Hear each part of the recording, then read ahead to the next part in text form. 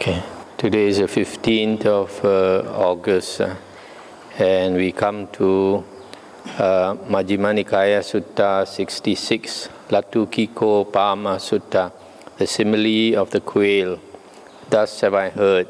On one occasion, the Blessed One was living in the country of the Anguttarapans at a town of theirs named Apana. Then when it was morning, the Blessed One dressed, and taking his bowl and outer robe, went into Apana for alms. When he had wandered for alms in Apana and had returned from his alms round, after his meal, he went to a certain grove for the day's abiding. Having entered the grove, he sat down at the root of a tree for the day's abiding. When it was morning, the Venerable Udayan dressed, and taking his bowl and outer robe, he too went into Apana for alms. When he had wandered for alms in Apana and had returned from his alms round, after his meal he went to the same grove for the day's abiding. Having entered the grove, he sat down at the root of a tree for the day's abiding. Then, while the Venerable Udayan was alone in meditation, the following thought arose in his mind. How many painful states has the Blessed One rid us of? How many pleasant states has the Blessed One brought us? How many unwholesome states has the Blessed One rid us of? How many wholesome states has the Blessed One brought us? Then when it was evening, the Venerable Udayan rose from meditation, went to the Blessed One, and after paying homage to him, he sat down at one side and told him, "Here, Venerable Sir, while I was alone in meditation, the following thought arose in my mind.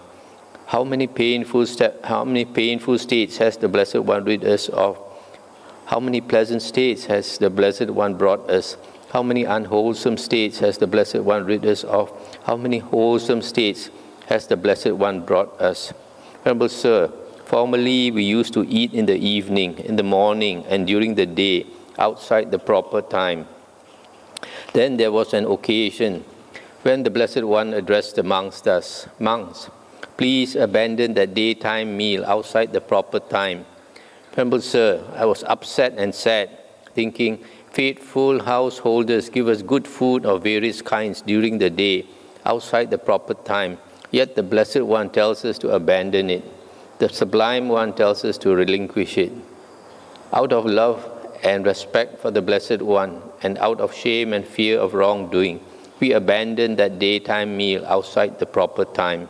Then we ate only in the evening and in the morning. Then there was an occasion when the Blessed One addressed the monks thus, "Monks, please abandon that night meal, which is outside the proper time." Venerable Sir, I was upset and sad, thinking, the Blessed One tells us to abandon the more sumptuous of our two meals. The Sublime One tells us to relinquish it. Once, Venerable Sir, a certain man had obtained some soup during the day, and he said, "Put that aside, and we will all eat it together in the evening." Nearly all cooking is done at night, little by day. Out of our love and respect for the Blessed One, and out of shame and fear of wrongdoing, we abandoned that night meal, which was outside the proper time. Stop here for a moment. So this monk, having followed the Buddha's instructions for many years, then one day he was thinking, the Buddha has been a very good teacher, and because of the Buddha, he has got rid of many painful states, and obtained many pleasant states, got rid of many unwholesome states, and acquired many wholesome states. So he was thinking that last time the monks used to eat 3 meals a day. Then there was a time when the Buddha said, stop the afternoon meal. At first he found it very difficult to let go of this afternoon meal, because the afternoon and night meals are better than the morning. Morning, usually lay people don't have enough time to cook. And then later the Buddha said abandon the night meal also. Again he was very upset, but because he was a very good disciple, even though it was difficult to do, he had faith in the Buddha, and out of love and respect for the Buddha, he did what the Buddha instructed. It has happened, Venerable Sir, that monks wandering for alms in the thick darkness of the night have walked into a cesspit, fallen into a sewer, walked into a thorn bush, and fallen over a sleeping cow. They have met hoodlums who had already committed a crime and those planning one, and they have been sexually enticed by women.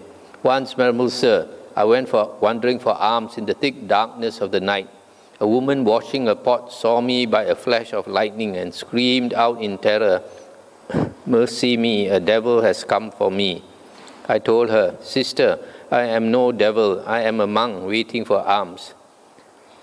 And she said, "Then it's a monk whose ma has died and whose pa has died. Better monk that you get your belly cut open with a sharp butcher's knife than this prowling for alms for your belly's sake in the thick darkness of the night." Venerable Sir, when I recollected that, I thought, how many painful states has the Blessed One rid us of? How many pleasant states has the Blessed One brought us? How many unwholesome states has the Blessed One rid us of? How many wholesome states has the Blessed One brought us? Stop here for a moment. So here you see, when they used to walk for alms at night, all of these things happened. Fell into a cesspit and a sewer, this full of shit, and walked into a thorn bush, fell over a sleeping cow, and met hoodlums, and sexually enticed by women at night. And then this instance when, monks, when they beg for food, they are not supposed to open their mouth, not supposed to ask. So he just stood beside this woman who was washing this pot, still standing there quietly. The woman didn't know he was there until there was a flash of lightning. Suddenly saw him, got so frightened.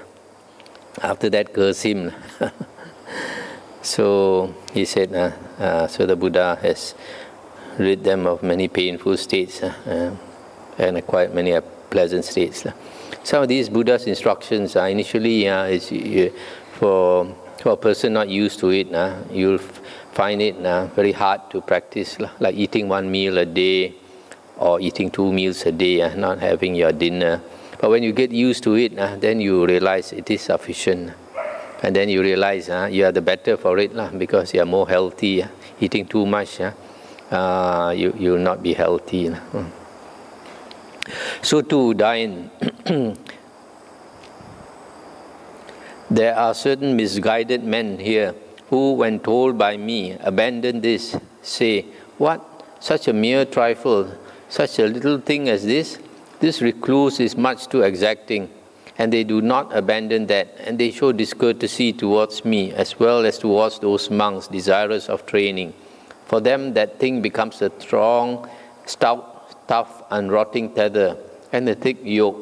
Suppose, Udayan, a quail were tethered by a rotting creeper, and would thereby expect injury, captivity, or death.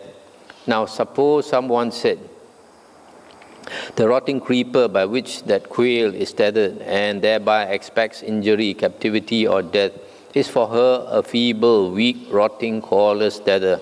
Would he be speaking rightly? No, Venerable Sir.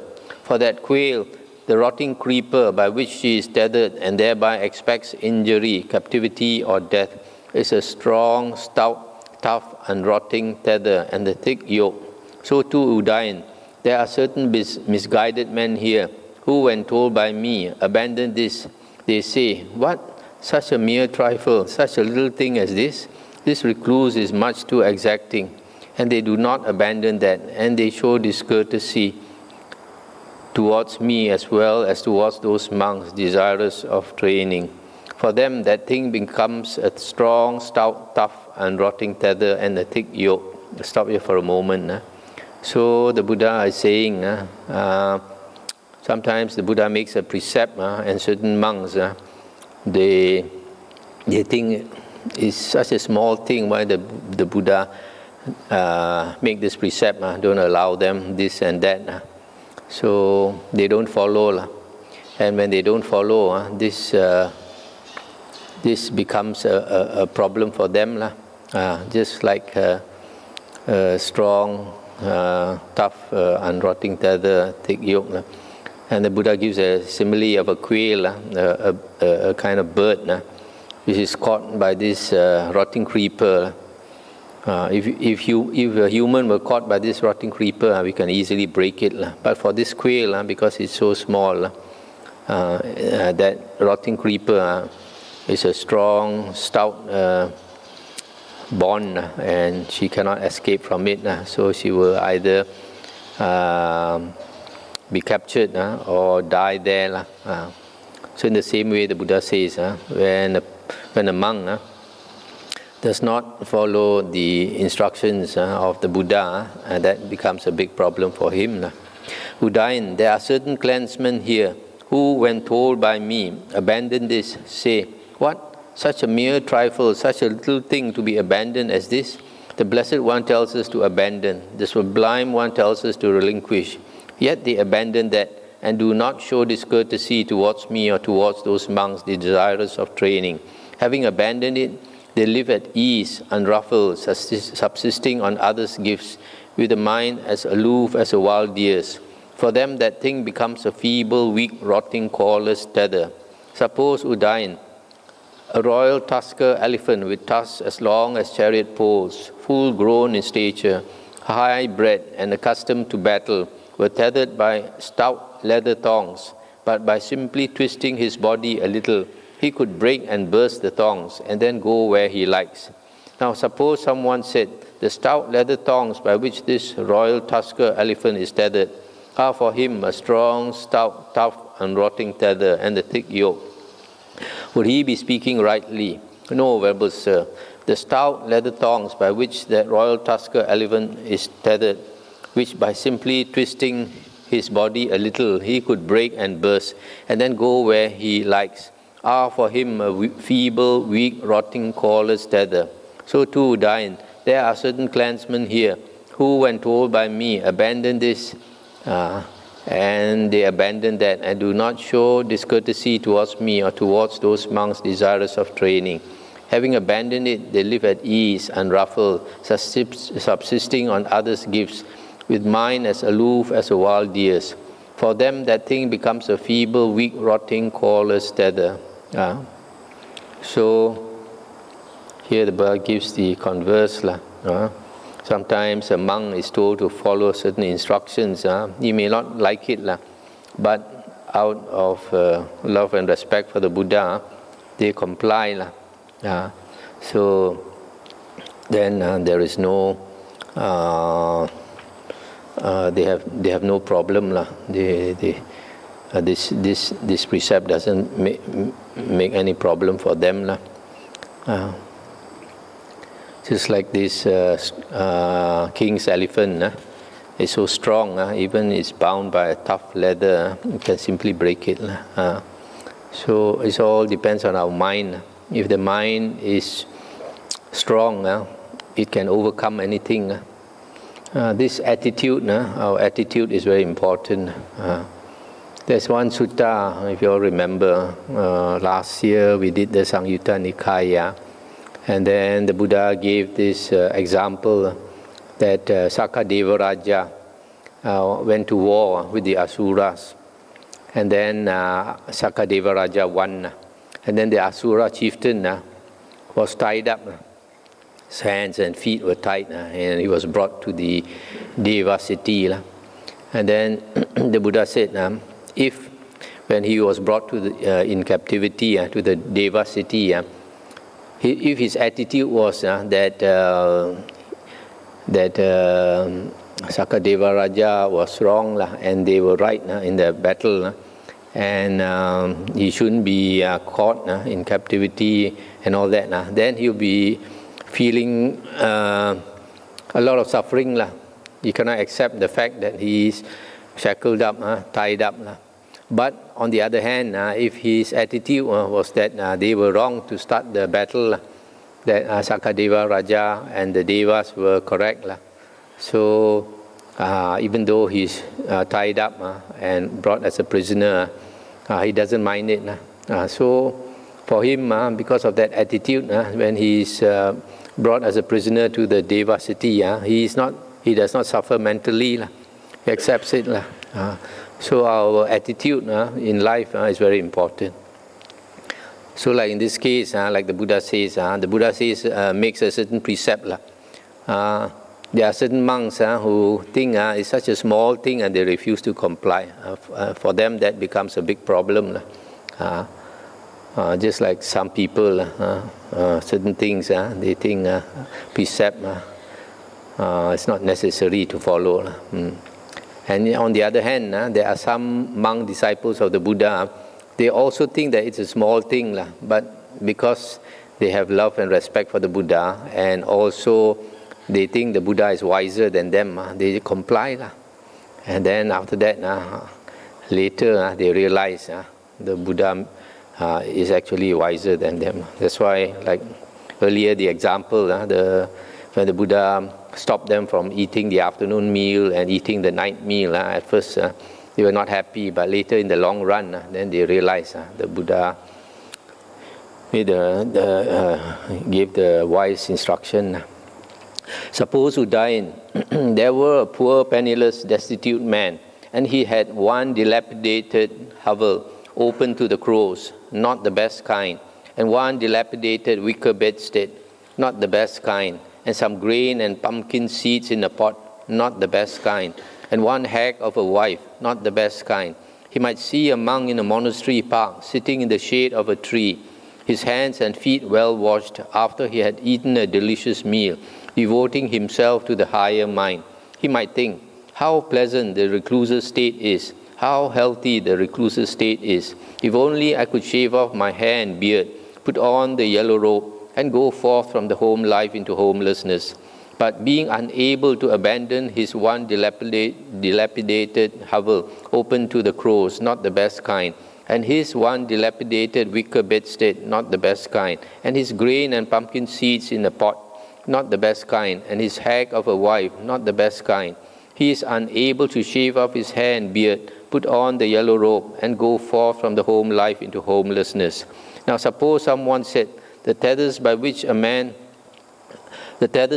that man is tethered, so that he cannot abandon his one dilapidated hovel, etc., and his hag of a wife, not of the best kind, and shave off his hair and beard, put on the yellow robe, and go forth from the home life into homelessness. For him, those are a feeble, weak, rotten, thorless tether. Would he be speaking rightly? No, Venerable Sir. The tethers by which that man is tethered, so that he cannot abandon his one dilapidated hovel, etc., and his hag of a wife, not the best kind, and shave off his hair and beard, put on the yellow robe, and go forth from the home life into homelessness. For him, those are a strong, stout, tough, unrotting tether and a thick yoke. So too, Udayan, there are certain misguided men here, who, when told by me, abandon this, do not abandon that, and they show discourtesy towards me as well as towards those monks desirous of training. For them, that thing becomes a strong, stout, tough, unrotting tether and a thick yoke. Stop here for a moment. So here, the Buddha gives this example of this poor man. He's got this dilapidated house and bed and pumpkin seeds, and a hag of a wife. That's all he owns.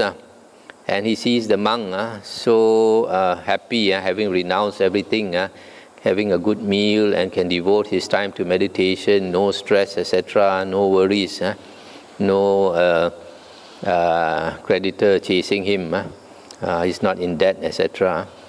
And so he envies that monk. But because he cannot let go, even all this, the poor state he's in, he still cannot let go. So that becomes a strong bond for him. Suppose, Udayan, there were a rich householder or a householder's son with great wealth and property, with a vast number of gold ingots, a vast number of granaries, a vast number of fields, a vast amount of land, a vast number of wives, and a vast number of men and women slaves. He might see a monk in a monastery park, sitting in the shade of a tree, his hands and feet well washed, after he had eaten a delicious meal, devoting himself to the higher mind. He might think, how pleasant the reclusive state is, how healthy the reclusive state is. If only I could shave off my hair and beard, put on the yellow robe, and go forth from the home life into homelessness. And being able to abandon his vast number of gold ingots, his vast number of granaries, his vast number of fields, his vast amount of land, his vast number of wives, and his vast number of men and women slaves, he is able to shave off his hair and beard, put on the yellow robe, and go forth from the home life into homelessness. Now suppose someone said, the tethers by which that householder or householder's son is tethered, so that he can abandon his vast number of gold ingots, etc., his vast number of men and women slaves, and shave off his hair and beard, put on the yellow robe, and go forth from the home life into homelessness. For him, those are a strong, stout, tough, unrotting tether. Would he be speaking rightly? No, Venerable Sir, the tethers by which that householder or householder's son is tethered, so that he can abandon his vast number of gold ingots, etc., his vast number of men and women slaves, and shave off his hair and beard, put on the yellow robe, and go forth from the home life into homelessness. For him, those are a feeble, weak, rotting, cawless tether. So too, Udayan, there are certain clansmen here who, when told by me, abandon this, abandon that, and do not show discourtesy towards me or towards those monks desirous of training. Having abandoned it, they live at ease, unruffled, subsisting on others' gifts, with mind as aloof as a wild deer's. For them, that thing becomes a feeble, weak, rotting, cawless tether. Stop here for a moment.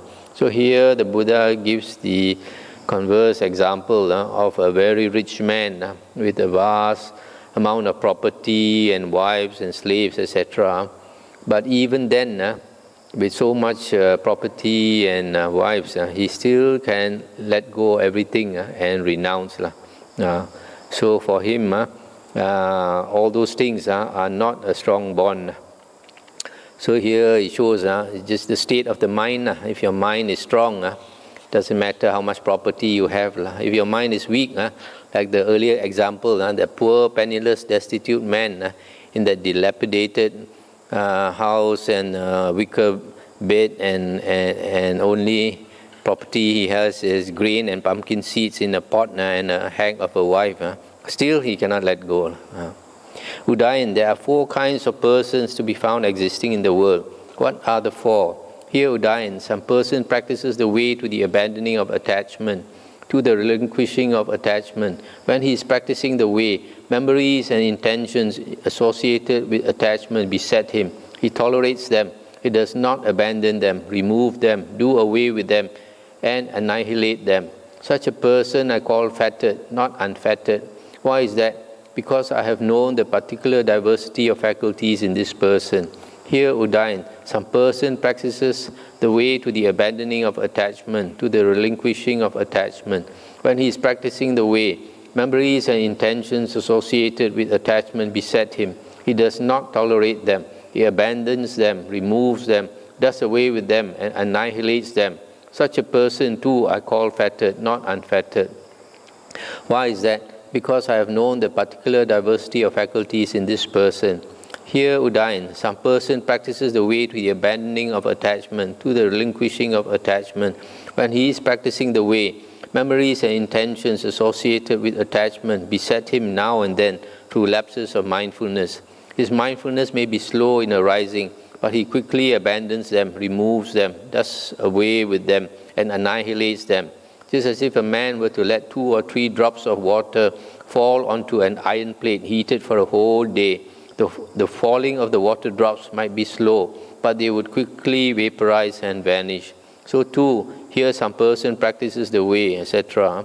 His mindfulness may be slow in arising, but he quickly abandons them, removes them, does away with them, and annihilates them. Such a person too I call fettered, not unfettered. Why is that?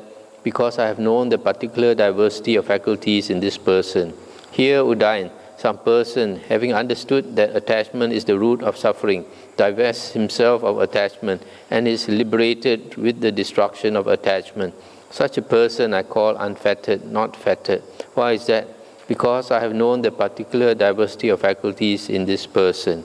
I stop here for a moment. So here the Buddha is talking about 4 types of persons.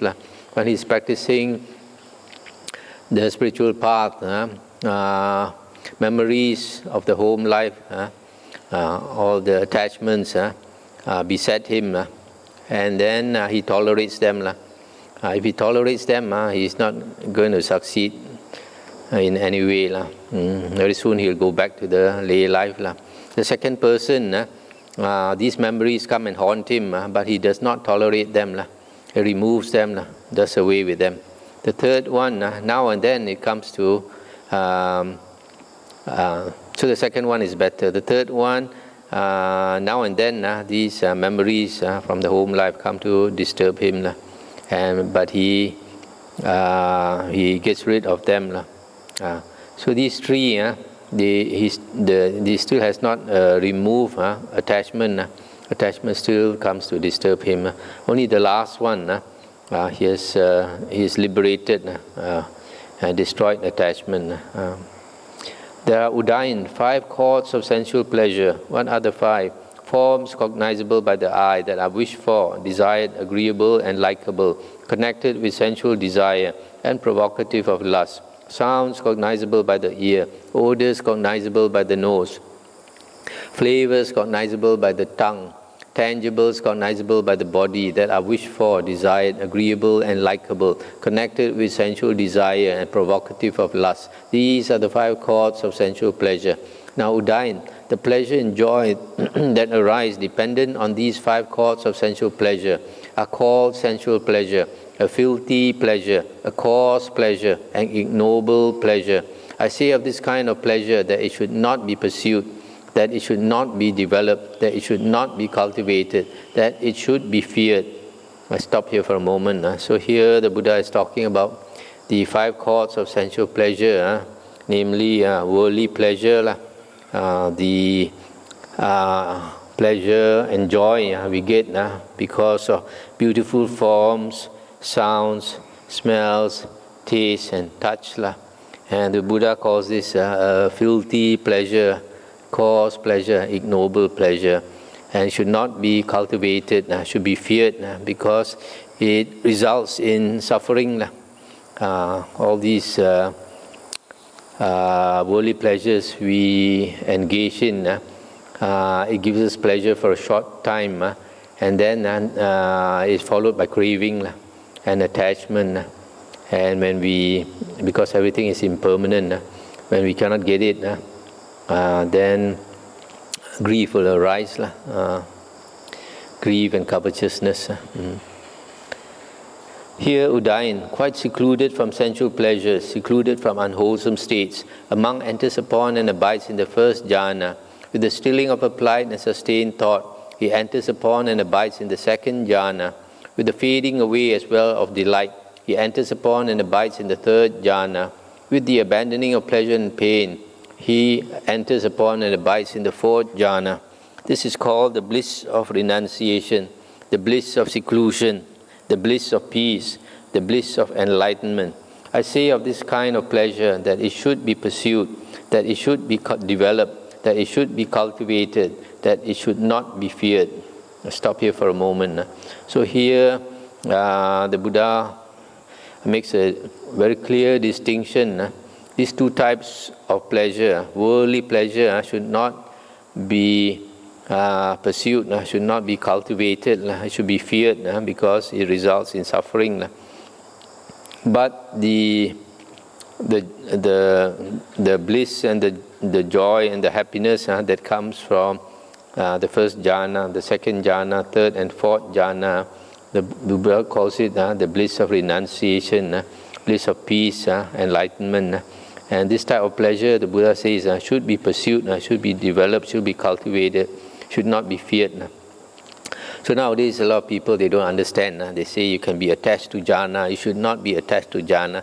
But the Buddha is telling us, go ahead and be attached to jhana, enjoy jhana, because it has 4 good results, Sotapanna, Sakadagamin, Anagamin, and Arahanthood. That's stated in some sutta. Here Udayan, quite secluded from sensual pleasures, secluded from unwholesome states. Among enters upon and abides in the first jhana. Now this, I say, belongs to the perturbable, and what therein belongs to the perturbable. The applied thought and sustained thought that have not ceased therein, that is what belongs to the perturbable. Here Udayan, with the stilling of applied and sustained thought, among enters upon and abides in the second jhana. Now this, I say, also belongs to the perturbable, and what then belongs to the perturbable. The delight and pleasure that have not ceased therein, that is what belongs to the perturbable.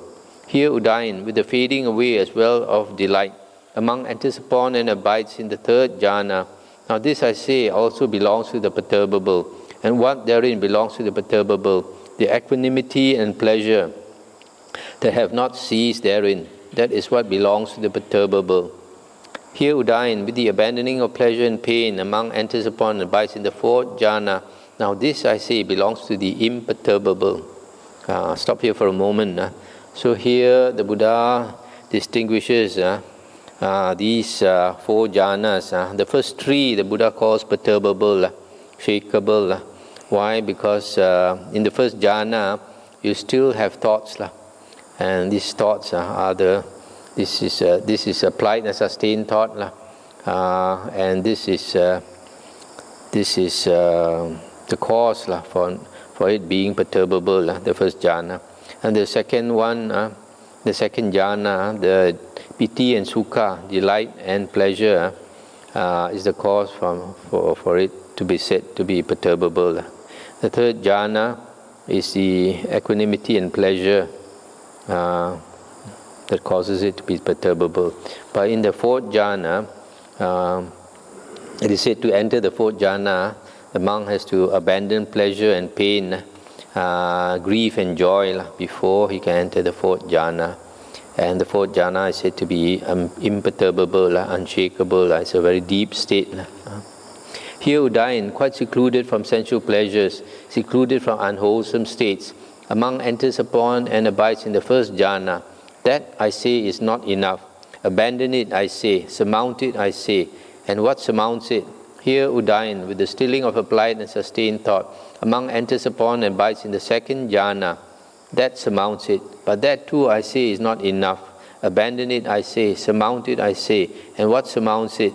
Here Udayan, with the fading away as well of delight, among enters upon and abides in the third jhana. That surmounts it. But that too, I say, is not enough. Abandon it, I say. Surmount it, I say. And what surmounts it? Here Udayan, with the abandoning of pleasure and pain, among enters upon and abides in the fourth jhana. That surmounts it. But that too, I say, is not enough. Abandon it, I say. Surmount it, I say. And what surmounts it? Here Udayan, with the complete surmounting of perceptions of form, with the disappearance of perceptions of sensory impact, with non-attention to perceptions of diversity, aware that space is infinite. Among enters upon and abides in the base of infinite space. That surmounts it. But that too, I say, is not enough. Abandon it, I say. Surmount it, I say. And what surmounts it? Here Udayan, by completely surmounting the base of infinite space, aware that consciousness is infinite. Among enters upon and abides in the base of infinite consciousness.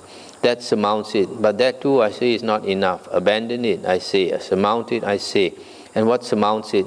Here Udayan, completely surmounting the base of infinite consciousness, aware that there is nothing. Among enters upon and abides in the base of nothingness. That surmounts it. But that too, I say, is not enough. Abandon it, I say. Surmount it, I say. And what surmounts it? Here Udayan, by completely surmounting the base of nothingness. Among enters upon and abides in the base of neither perception nor non-perception. That surmounts it. But that too, I say, is not enough. Abandon it, I say. Surmount it, I say. And what surmounts it? Here Udayan, by completely surmounting the base of neither perception nor non-perception, among enters upon and abides in the cessation of perception and feeling. That surmounts it. Thus I speak of the abandoning even of the base of neither perception nor non-perception. You see, Udayan, any factor, small or great, of whose abandoning I do not speak. No, Venerable Sir. That is what the Blessed One said. The Venerable Udayan was satisfied and delighted in the Blessed One's words. It's the end of the sutta. So Here, this last part, you can see that the Buddha encourages his monks to attain up to the highest, the cessation of perception and feeling. When a monk can attain that state, when he comes out of it, he can become liberated.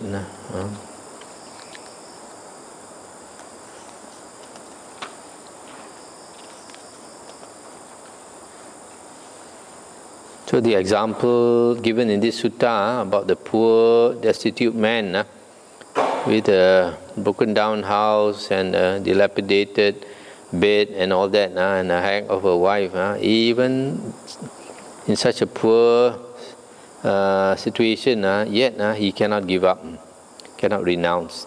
On the other hand, the rich man with so many wives and property and slaves, he can give up everything and renounce, become a monk. So it all depends on our state of mind. That's why this determination, adhitthana, determination is very important. If we do things half-heartedly, we will never succeed in anything. But if our mind is very strong, then anything we can overcome. I remember reading somewhere the Buddha said, if a person, if your determination is so strong, even the devas cannot hinder you. For example, when the Buddha was striving for enlightenment, Mara was trying to obstruct him, and yet Mara was so powerful, also could not obstruct the Buddha from attaining enlightenment because the Buddha's determination was too great.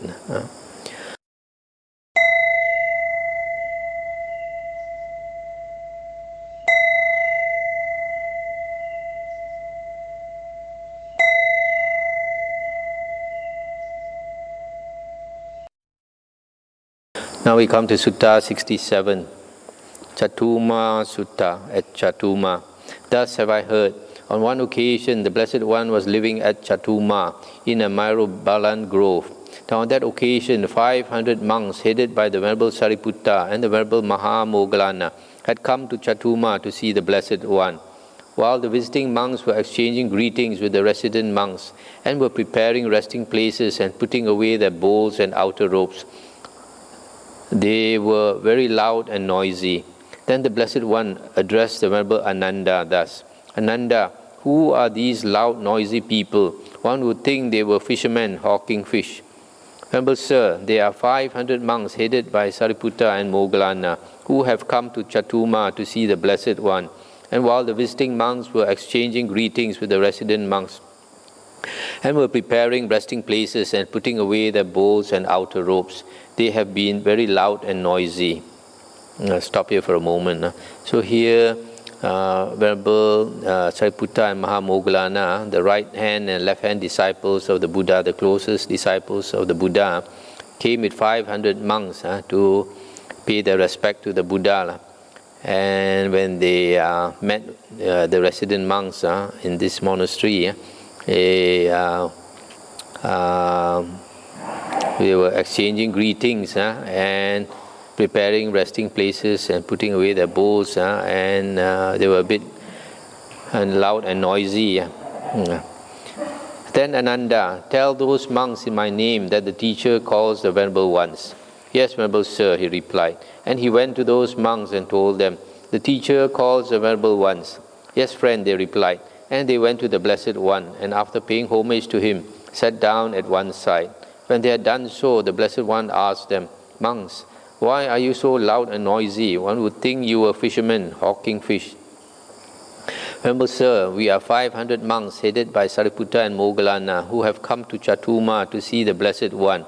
And it was while we visiting monks were exchanging greetings with the resident monks and were preparing resting places and putting away our bowls and outer robes that we were very loud and noisy.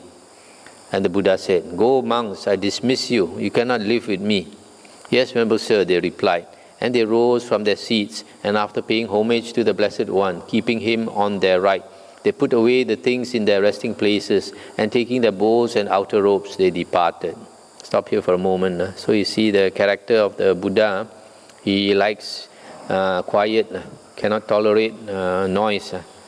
So even though his closest disciples are here to see him, pay respect to him, he asks them to go away. So and they, without questioning him, they just complied. Now on that occasion, the Sakyans of Chatuma had met together in the assembly hall for some business or other. Seeing the monks coming in the distance, they went to them and asked, "Where are you going, Venerable Sirs?" "Friends, the Sangha of monks has been dismissed by the Blessed One." And they said, "Then let the Venerable Ones be seated a while. Perhaps we shall be able to restore his confidence." "Yes, friends," they replied. Then the Sakyans of Chatuma went to the Blessed One, and after paying homage to him, they sat down at one side and said, "Venerable Sir, let the Blessed One delight in the Sangha of monks. Venerable Sir, let the Blessed One welcome the Sangha of monks. Venerable Sir, let the Blessed One show compassion towards the Sangha of monks, now as he used to show compassion towards it in the past. Venerable Sir, there are new monks here, just gone forth, recently come to this Dhamma Vinaya. If they get no opportunity to see the Blessed One, there may take place in them some change or alteration. Venerable Sir, just as when young seedlings get no water, there may take place in them some change or alteration. So too, Venerable Sir, there are new monks here, just gone forth, recently come to this Dhamma Vinaya. If they get no opportunity to see the Blessed One, there may take place in them some change or alteration. Venerable Sir, just as when a young calf does not see its mother, there may take place in it some change or alteration. So too, Venerable Sir, there are new monks here, just gone forth, recently come to this Dhamma Vinaya. If they get no opportunity to see the Blessed One, there may take place in them some change or alteration. Venerable Sir, let the Blessed One delight in the Sangha of monks. Venerable Sir, let the Blessed One welcome the Sangha of monks. Venerable Sir, let the Blessed One show compassion towards the Sangha of monks, now as he used to show compassion towards it in the past." Stop here for a moment. So here you see these lay devotees, when they realize the monks have been dismissed by the Buddha, then they appeal to the Buddha, even asking the Buddha to show compassion. Then the Brahma Sahampati knew with his mind the thought in the Blessed One's mind. So just as quickly as a strong man might extend his flexed arm or flex his extended arm, he vanished in the Brahma world and appeared before the Blessed One. Then he arranged his upper robe on one shoulder, and extending his hands in reverential salutation towards the Blessed One, he said, "Venerable Sir, let the Blessed One delight in the Sangha of monks. Venerable Sir, let the Blessed One welcome the Sangha of monks. Venerable Sir, let the Blessed One show compassion towards the Sangha of monks, now as he used to show compassion towards the Sangha of monks in the past." Then the Sakyans of Chatuma and the Brahma Sahampati were able to restore the Blessed One's confidence with the similes of the seedlings and the young calf. Then the Venerable Maha Moggallana addressed the monks thus, "Get up, friends, take your bowls and outer robes. The Blessed One's confidence has been restored by the Sakyans of Chatuma and the Brahma Sahampati with the similes of the seedlings and the young calf."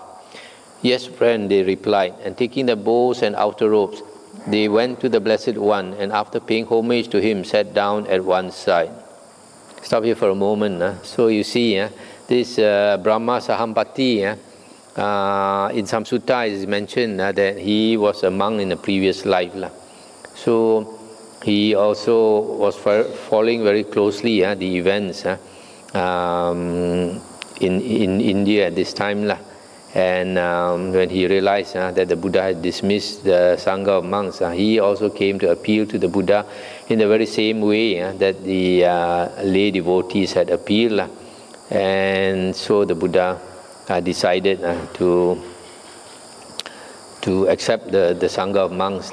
And this Venerable Maha Moggallana, his psychic power was so great, immediately he knew that the Buddha has changed his mind already. So he told the monks, let's go back. Even the Buddha's mind he can read. When they had done so, the Blessed One asked the Venerable Sariputta, "What did you think, Sariputta, when the Sangha of monks was dismissed by me?" Venerable Sir, I thought thus, the Sangha of monks has been dismissed by the Blessed One. The Blessed One will now abide inactive, devoted to pleasant abiding here and now.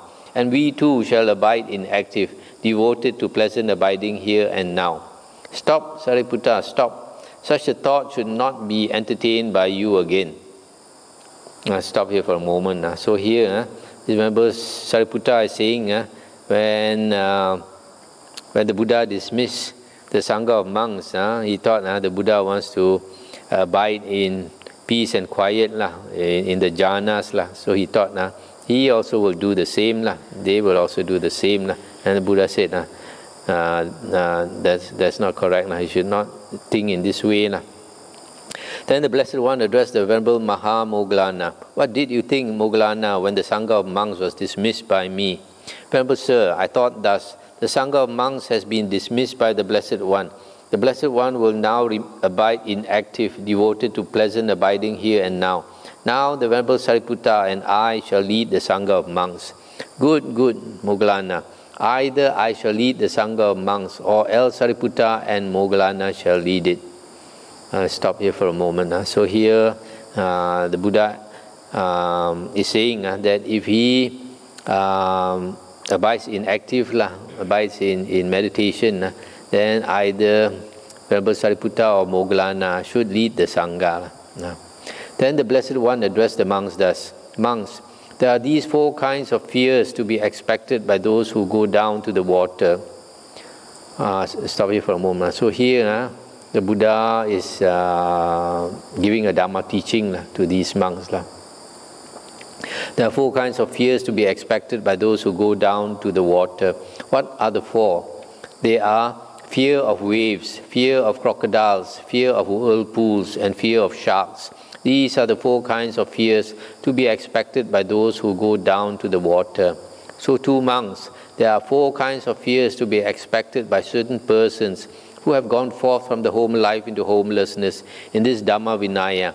What are the 4? They are fear of waves, fear of crocodiles, fear of whirlpools, and fear of sharks. What, monks, is fear of waves? Here some clansman goes forth out of faith from the home life into homelessness, considering, I am a victim of birth, aging, and death, of sorrow, lamentation, pain, grief, and despair. I am a victim of suffering, a prey to suffering. Surely an ending of this whole mass of suffering can be known. Then after he has gone forth thus, his companions in the holy life advise him and instruct him thus. You should move to and fro thus. You should look ahead and look away thus. You should flex and extend the limbs thus. You should wear the patched cloak, bowl and robes thus. Then he thinks, formerly when we were in the home life, we advised and instructed others. And now these monks who seem like they might be our sons or our grandsons think that they can advise and instruct us. And so he forsakes the training and reverts to the low life. He is called one who has forsaken the training and reverted to the low life because he was frightened by the fear of waves. Now waves is a term for angry despair. Stop here for a moment.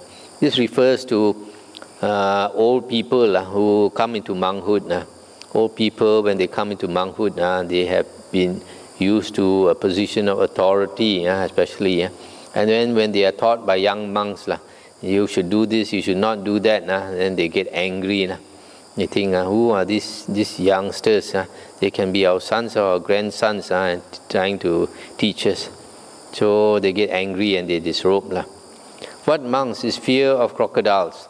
Here some clansman goes forth out of faith from the home life into homelessness, considering, I am a victim of birth, aging, and death, of sorrow, lamentation, pain, grief, and despair.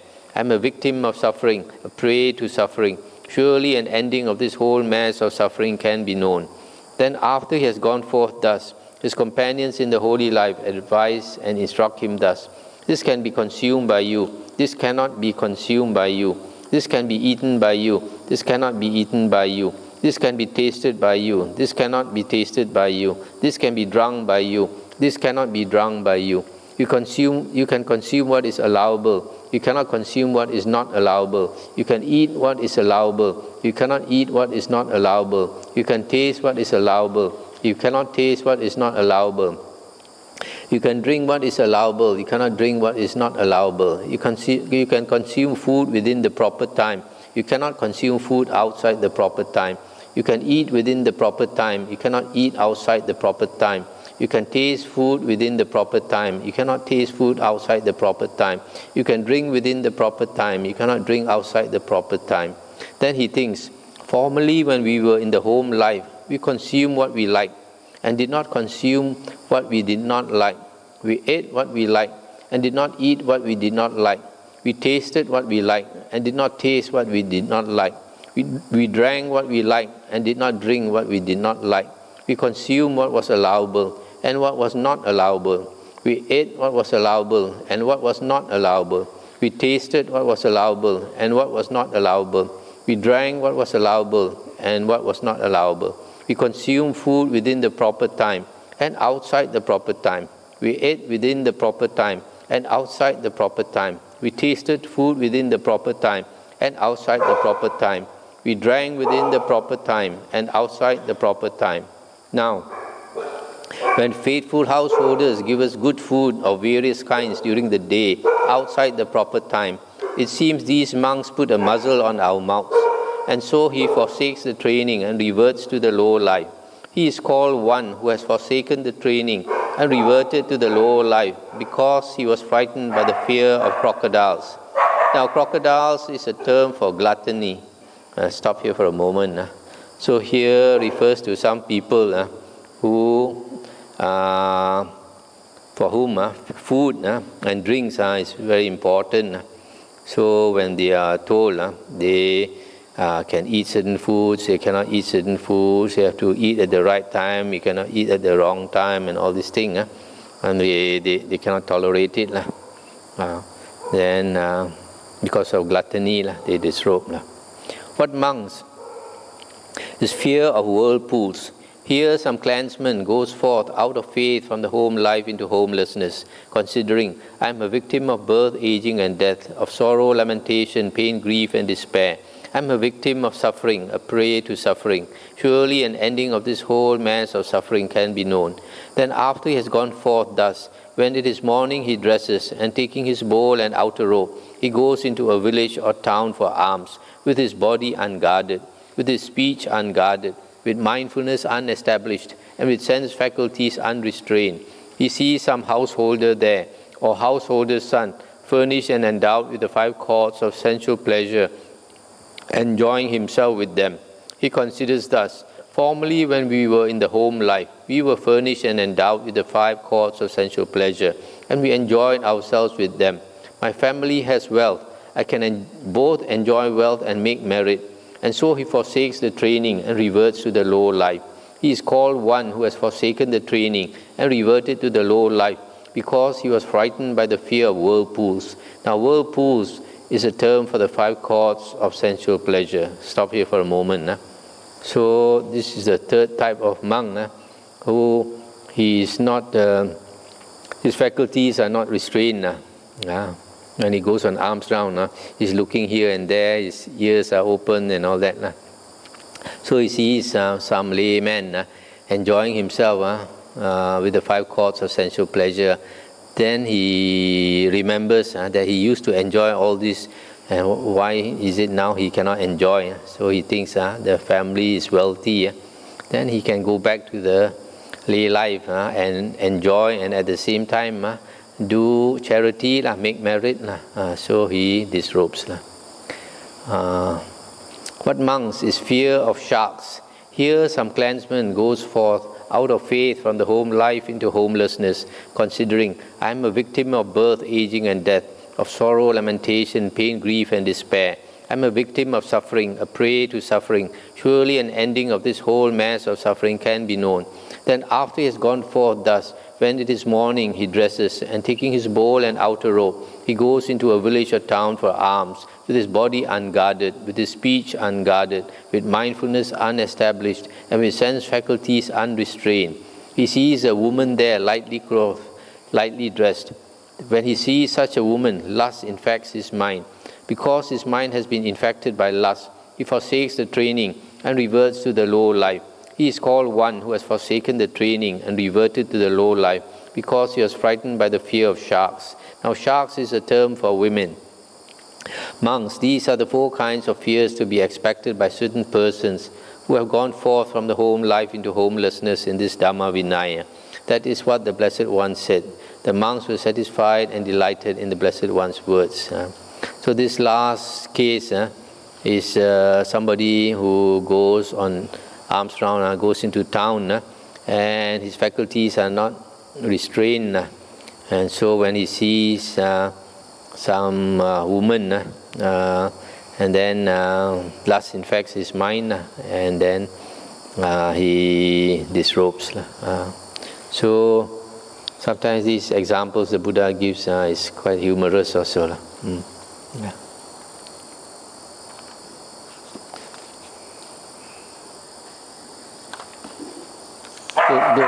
So this sutta, you can see the Buddha's character. He likes peace and quiet. And then at the end, he gave a Dhamma talk to these monks. Probably in the Sangha of monks, you have old monks. And you have all these 4 types of monks. So he's telling them to guard themselves.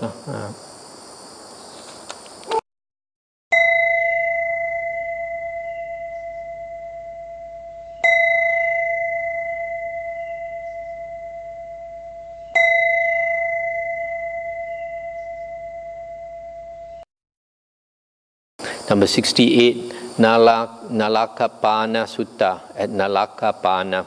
Thus have I heard, on one occasion the Blessed One was living in the Kosalan country at Nalakapana in the Palasa Grove.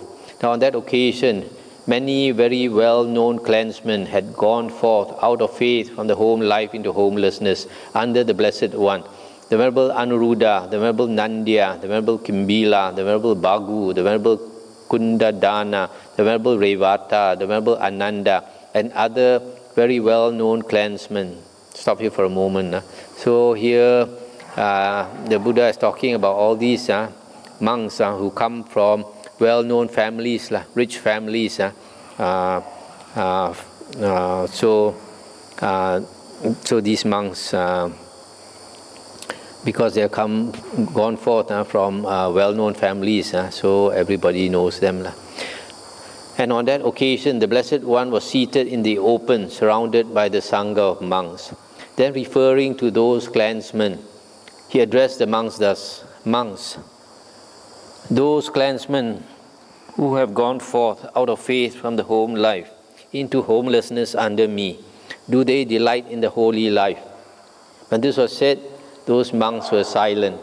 The second and a third time, referring to those clansmen, he addressed the monks thus, "Monks, those clansmen who have gone forth out of faith from the home life into homelessness under me, do they delight in the holy life?" For a second and third time, those monks were silent.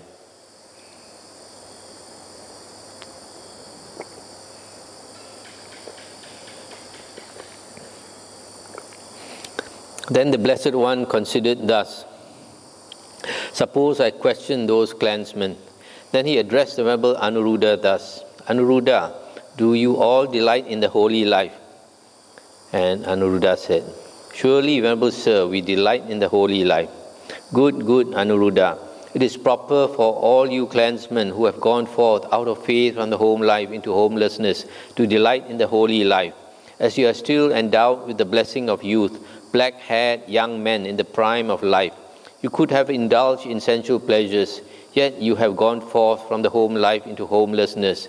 It is not because you have been driven by kings that you have gone forth from the home life into homelessness, or because you have been driven by thieves, or owing to debt, fear, or want of a livelihood. Rather, did you not go forth out of faith from the home life into homelessness after considering thus, I am a victim of birth, aging, and death, of sorrow, lamentation, pain, grief, and despair. I am a victim of suffering, a prey to suffering. Surely an ending of this whole mass of suffering can be known." Yes, Venerable Sir. So here the Buddha says, you all have gone forth also from prominent families, and you have not gone forth because you have been forced to go forth. by the king, or owing to a debt, or of a want of a livelihood, not because you need to cari makan, but because you understand the Dhamma. What should be done, Anuruddha, by a clansman who has gone forth thus, while he still does not attain to the delight and pleasure that are secluded from sensual pleasures and secluded from unwholesome states, or to something more peaceful than that? Covetousness invades his mind and remains.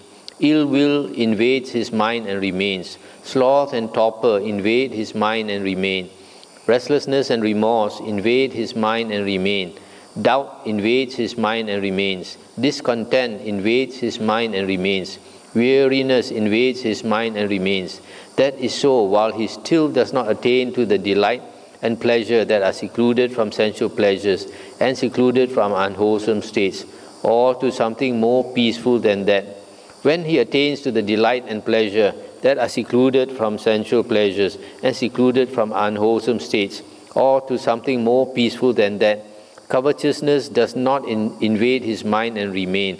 Ill will, sloth and torpor, restlessness and remorse, doubt, discontent, weariness do not invade his mind and remain. That is so when he attains to the delight and pleasure that are secluded from sensual pleasures and secluded from unwholesome states, or to something more peaceful than that. Stop here for a moment now. This is an extremely important part, extremely important sutta. Here, the Buddha is saying, if a monk has not attained to the delight and pleasure that are secluded from sensual pleasures and secluded from unwholesome states. This refers to the first jhana. In the description of the first jhana, the Buddha says a monk has to be secluded from sensual pleasures and from unwholesome states before he enters the first jhana. So the Buddha says here that if a monk has not attained the first jhana, or to something more peaceful than that, something more peaceful than that refers to the higher jhanas. Jhana number 2, number 3, number 4, the arupas, and this cessation of perception and feeling. This part the Buddha is saying, as long as a monk has not attained to the jhanas, these 5 hindrances invade his mind and remain. Covetousness, ill will, sloth and torpor, restlessness and remorse and doubt, and even discontent and weariness.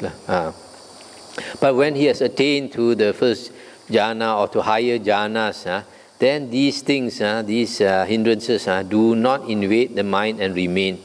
So this is extremely important. So it is only when a monk attains the jhanas that he is rid of the 5 hindrances, and the 5 hindrances do not remain anymore. It's very clear from here, do not invade the mind and remain. It's very clear. It's not just during the time he's in jhana that he does not have the 5 hindrances. No, it's even after that, because here it's very clear that the 5 hindrances do not remain anymore after that. How then, Anuruddha, do you all think of me in this way?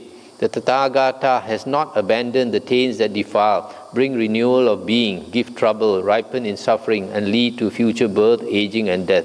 That is why the Tathagata uses one thing after reflecting, endures another thing after reflecting, avoids another thing after reflecting, and removes another thing after reflecting. No, Venerable Sir, we do not think that the Blessed One, we do not think of the Blessed One in that way. We think of the Blessed One in this way. The Tathagata has abandoned the taints that defile, bring renewal of being, give trouble, ripen in suffering, and lead to future birth, aging, and death. That is why the Tathagata uses one thing after reflecting, endures another thing after reflecting, avoids another thing after reflecting, and removes another thing after reflecting. Stop here for a moment. So here the Buddha is saying that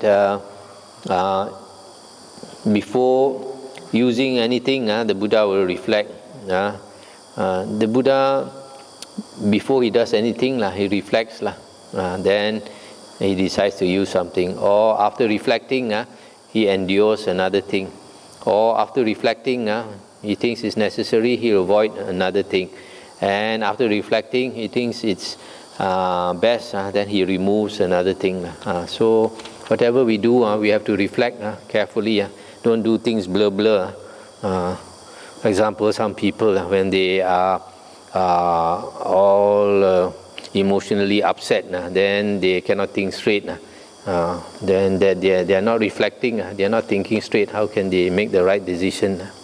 Then the Buddha said, good, Anuruddha. The Tathagata has abandoned the taints that defile, bring renewal of being, give trouble, ripen in suffering, and lead to future birth, aging, and death.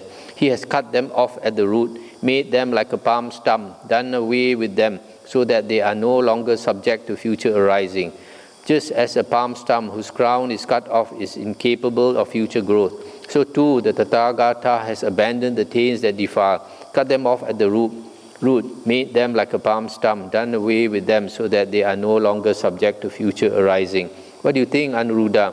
What purpose does the Tathagata see that when the disciple has died, he declares his reappearance thus, so and so has reappeared in such and such a place. So and so has reappeared in such and such a place. Venerable Sir, our teachings are rooted in the Blessed One, guided by the Blessed One. Have the Blessed One as their resort. It would be good if the Blessed One would explain the meaning of these words. Having heard it from the Blessed One, the monks will remember it.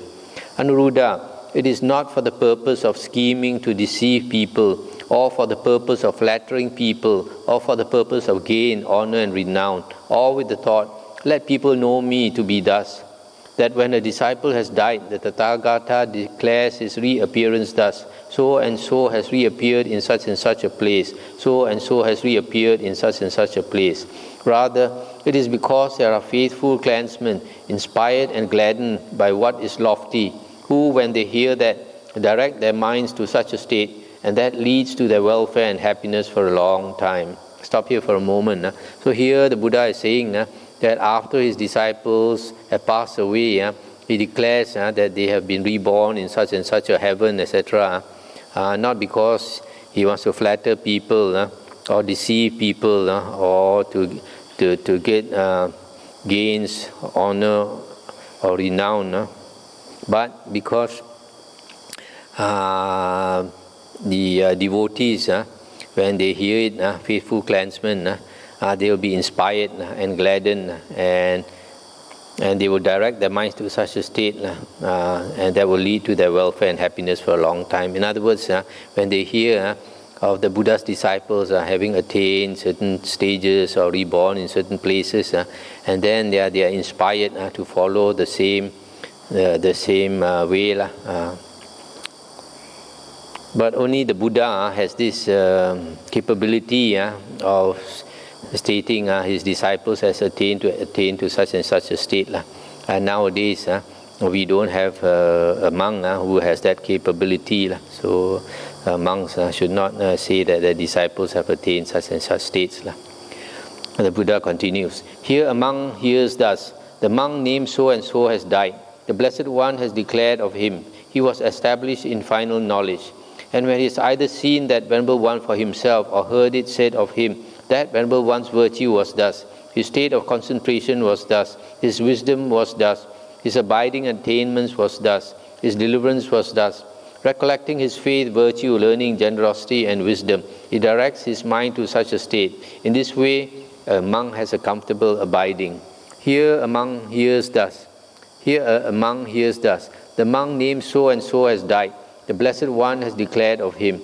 With the destruction of the 5 lower fetters, he has reappeared spontaneously in the pure abodes, and there will attain final nibbana without ever returning from that world. In other words, an anagamin. And he has either seen the Venerable One for himself, etc. He directs his mind to such a state. In this way, too, a monk has a comfortable abiding. Here a monk hears thus, the monk named so and so has died. The Blessed One has declared of him. With the destruction of 3 fetters and with the attenuation of lust, hate, and delusion, he has become a once returner, sakadagamin. returning once to this world to make an end of suffering. And he has either seen that Venerable One for himself, etc., etc., and he directs his mind to such a state. In this way, too, a monk has a comfortable abiding. Here a monk hears thus, the monk named so-and-so has died. The Blessed One has declared of him, with the destruction of 3 fetters, he has become a stream enterer, no longer subject to perdition, bound for deliverance, headed for enlightenment, a Sotapanna.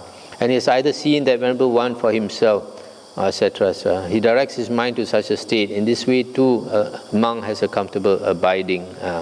So here, the Buddha is talking about the monk disciples, the Arahant, Anagamin, Sakadagamin, and Sotapanna, the various stages of Aryahood. And so if a monk hears of this other monk, then he is inspired, and he will direct his mind to attain that same state also. Then the Buddha continues. Here a bhikkhuni, a nun, hears thus, the nun named so-and-so has died. The Blessed One has declared of her. She was established in final knowledge, Miss Arahant, and she has either seen that sister for herself or heard it said of her. That sister's virtue was thus, her state of concentration was thus, her wisdom was thus, her abiding in attainments was thus, her deliverance was thus. Recollecting her faith, virtue, learning, generosity, and wisdom, she directs her mind to such a state. In this way, too, a nun has a comfortable abiding. Similarly, when this nun hears of Anagamin, Sakadagamin, Sotapanna nun, then she is also inspired to follow. Here a man lay follower hears thus, the man lay follower named so-and-so has died. The Blessed One has declared of him. With the destruction of the 5 lower fetters, he has reappeared spontaneously in the pure abodes and will there attain final Nibbana without returning from that world. Stop here for a moment. So just now the monk and the nuns, they can attain the 4 Aryan fruitions, the Arahant, Anagamin, Sakadagamin, and Sotapanna. And now it's the 4th fruit, 3rd fruit, 2nd and 1st fruit. But here you see for the layman, the highest is the Anagamin, destruction of the 5 lower fetters. He has reappeared spontaneously in the pure abodes. That refers to the Anagamin. So the layman follower generally cannot become an Arahant. And then similarly, for the layman, hears of some other layman who has attained the Sakadagamin and Sotapanna, and then he is also inspired to follow that way. And similarly, a woman lay follower hears thus, the woman lay follower named so-and-so has died. The Blessed One has declared of her. With the destruction of the 5 lower fetters, she has reappeared spontaneously in the pure abodes and will there attain final Nibbana without ever returning from that world. In other words, also become an Anagamin. And so she is also inspired. Similarly, when she hears about another lay woman follower who has attained Sakadagamin and Sotapanna, so she will be inspired to follow that. So Anuruddha, it is not for the purpose of scheming to deceive people, or for the purpose of flattering people, or for the purpose of gain, honor and renown, or with the thought, let people know me to be thus, that when the disciple has died, the Tathagata declares his reappearance thus, so-and-so has reappeared in such a place, and so has reappeared in such and such a place. Rather, it is because they are faithful clansmen, inspired and gladdened by what is lofty, who, when they hear that, direct their minds to such a state, and that leads to their welfare and happiness for a long time. That is what the Blessed One said. The Venerable Anuruddha was satisfied and delighted in the Blessed One's words. So that's the end of the sutta. So this sutta, the most important part, is that section 6, where the Buddha says, as long as a person has not attained to the jhanas, then the 5 hindrances will invade the mind and remain. But when a person has attained to the jhanas, then the 5 hindrances do not invade the mind and remain. The important word is remain. It does not remain anymore. No. Okay, we stop here. Anything to discuss?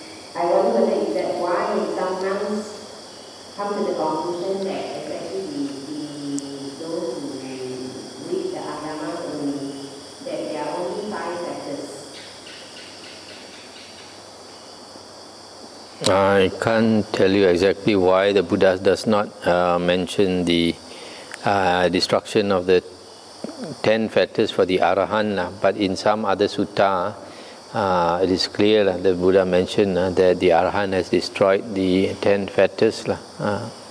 These 5 lower fetters, they are coarser fetters. Those, the 5 higher fetters are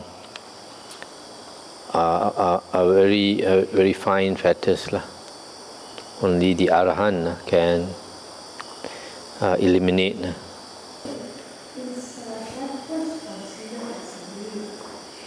Can you speak louder? Is breakfast considered as a meal?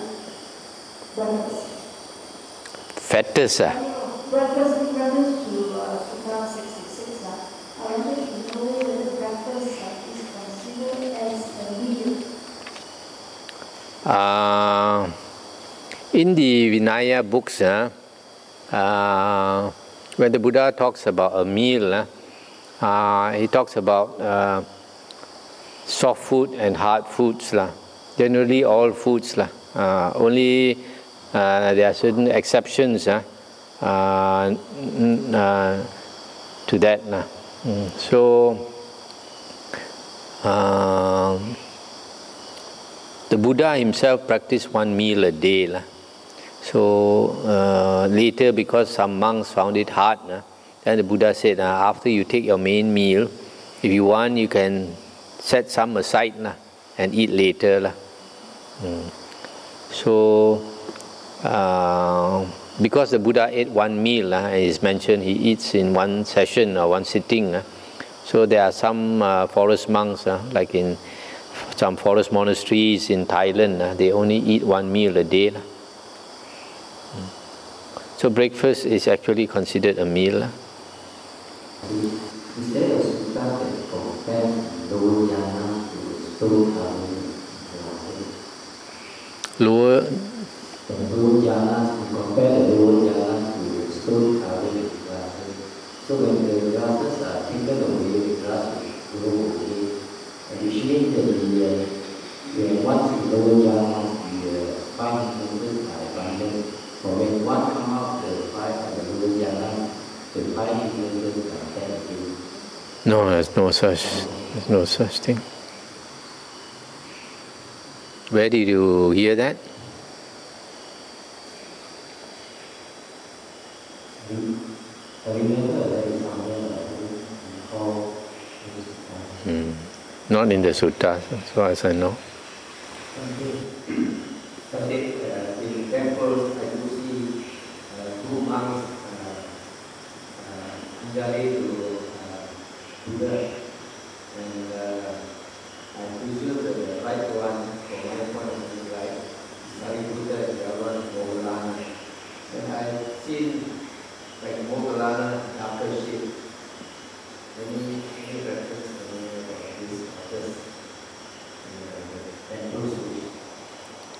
I can't tell you about the statues because I'm not interested in statues.